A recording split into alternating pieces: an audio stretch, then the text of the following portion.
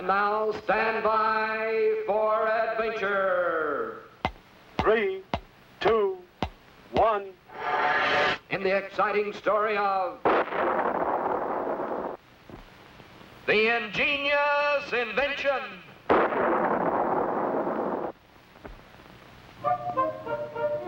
Squeak the puppet and Scratch the caveman were ready to try their latest invention. The world's first and only snow machine. Yes, with this ingenious homemade contraption, the two inventors hope to make it actually snow on tropical 00 Island. Colonel Bleep chuckled silently as he watched his friends proudly prepare for the initial test of their marvelous new machine. While Scratch pumped with all his might, little Squeak crossed his fingers for luck and pushed the magic button. The machine worked fine, except instead of snow, down came a cloud of thick black smoke. The inventors agreed a few small changes would be required to make it snow.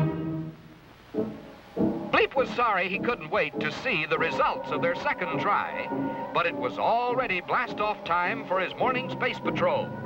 And so, wishing his friends good luck, the spaceman sped off on his tour of duty.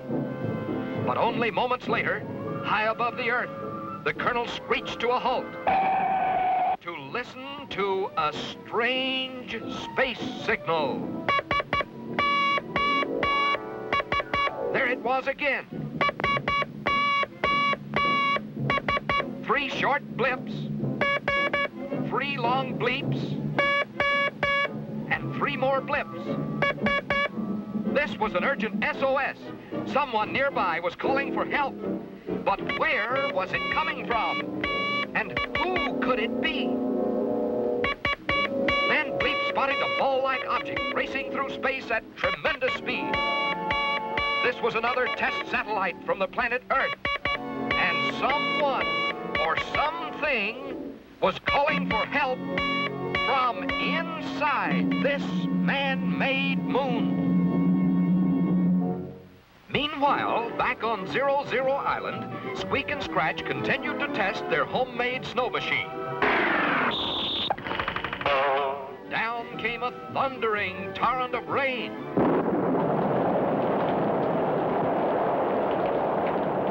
Then, a shower of giant hailstones. But no snow. Still, the puppet and caveman would not give up. And in desperation, Scratch tossed a box of soap flakes into the contraption. For after all, to a caveman, soap flakes and snowflakes sound and look very much alike. Now, when Scratch pumped the handle and Squeak pushed the button, nothing came out at all except hundreds of giant bubbles, which drifted up through the dome of their island home. At about the same time, Colonel Bleep sprang open the hatch of the Earth satellite. And to his surprise, out popped a dozen puppy dogs and a dozen kittens. These were the frightened passengers who signaled for help. For unless Bleep could save them, they were doomed to spend the rest of their lives speeding through space. But how could the spaceman possibly get so many dogs and cats safely back to Earth? Then Bleep saw them. Dozens of beautiful floating bubbles from the snow machine. Here was a chance not only to save the animals, but to play a wonderful trick on the great inventors. Quickly, the spaceman popped the dogs and cats into the huge bubbles, which, like Bleep's own space helmet, would protect them on the journey back to Earth.